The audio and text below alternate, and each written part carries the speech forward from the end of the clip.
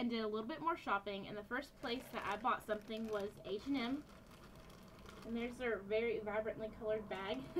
I only got a couple little small things, nothing big. But they're so cheap in there, and I've never been in one before, so I just kind of had fun with it. But I got these sunglasses, which were only $6.95, which is a really good deal for a good pair of sunglasses. I mean, not good, like expensive, but not cheaply made. And I thought these looked so cute on. Most of my sunglasses are brown. I don't usually wear black sunglasses, but I just thought these were really dramatic and oversized, and I absolutely loved them. The next thing I got was this bracelet, and it was only $4.95.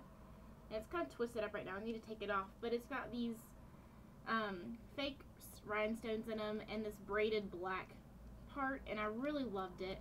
I wear bracelets quite a bit, so I thought that would be something cute to add to my collection. And the last thing I got were these just a bunch of studs, like pearly studs, and this was only $3.95 for, I don't even know how many pair, 3, 6, 9 pair.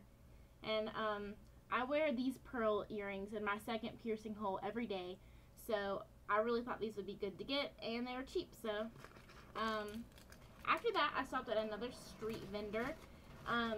When my boyfriend's mom was in New York City a couple months ago, she picked me up a scarf that looks like this, except it's navy and white with like a burgundy where this red is, and I absolutely love it. So I picked up 2 more. I got this one, it's black, white, and red, and I thought this would go with pretty much everything.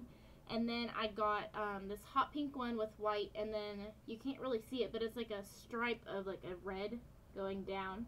And I wear a lot of hot pink. Hot pink is my favorite color. It's splattered all over my room. One of my walls is painted hot pink. Obviously my curtains, my bedspread, everything. So I have a lot of clothes that obviously match this. So those 2 things. After that, I stopped at Juicy. Now obviously Juicy is very expensive, but I wanted to pick up a couple things because I don't get to go to Juicy very often. West Virginia doesn't have any good shopping, like, at all. The best shopping I have is TJ Maxx, and don't get me wrong, I love TJ Maxx, but let's be serious, there's nothing really that great. But what I got in there was, let me get it out.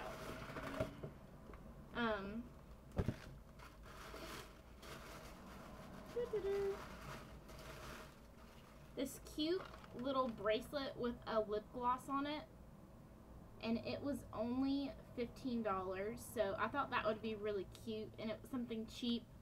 And then this is what really caught my attention. This is really, really expensive. If you look at a keychain, you would never ever expect to pay $50 for a keychain in your life. This is $48, but the only reason I splurged and got it was because I'm a senior this year and I'm graduating, and it has a little 2011, a little book, and a class ring.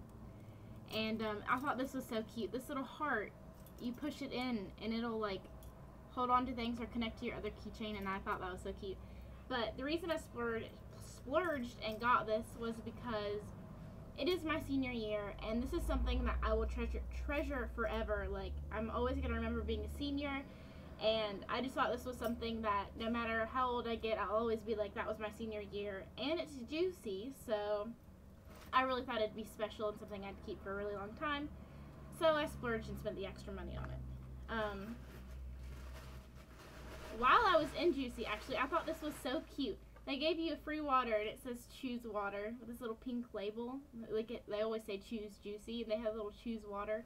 And while I was in the store, I went upstairs and I was looking around, and they have all these like little doggy outfits, and I was thinking of getting one for Toby, but he's a boy, and they were like $50 a piece, and I'm like, oh my gosh, but they're so cute.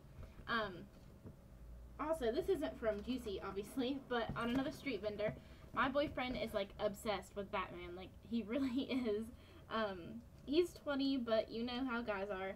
So I got him 2 Batman magnets. This is The Dark Knight, and he grew up watching that movie like a bazillion times, so I thought that was cute. And the other side is just a Batman with a yellow background. So I got those for him. The last place, I think so. Let me look around. Yes, the last place that I bought anything was MAC.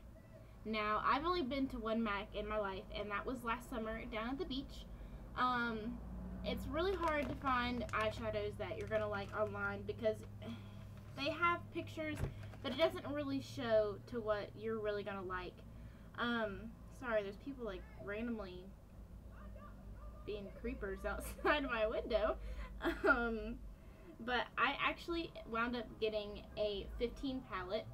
Now, I didn't get 15 eyeshadows, but I bought the palette and bought 6 individual eyeshadows to go in it.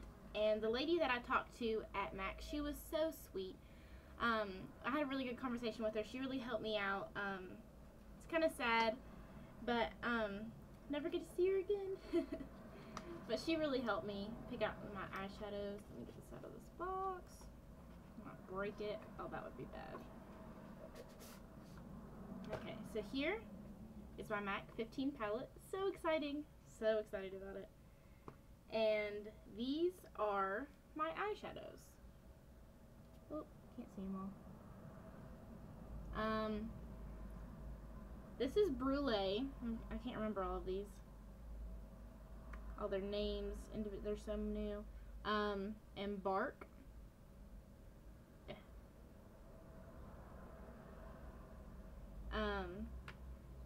Let's see. Twinks. Brulee.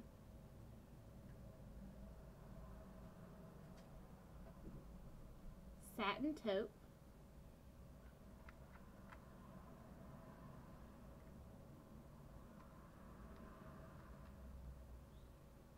Sable.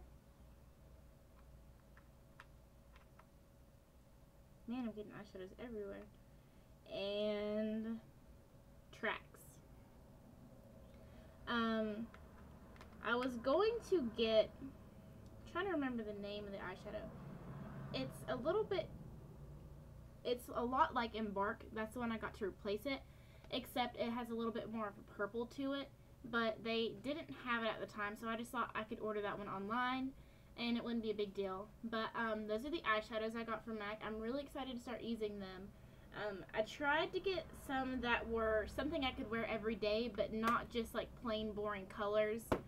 Something that stood out and was unique to me. But that's everything I got in New York City. So yeah, that's everything. I had a really good time. I really enjoyed IMATS. I'm gonna try, I doubt it, but I might try to go to the IMATS in LA this year. If not, I really do think I'm gonna go to both next year.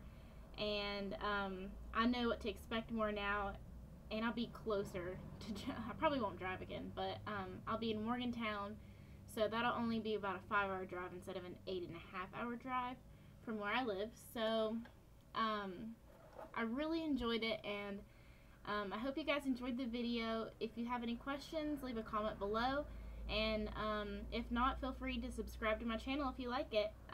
See you in the next video, guys. Bye!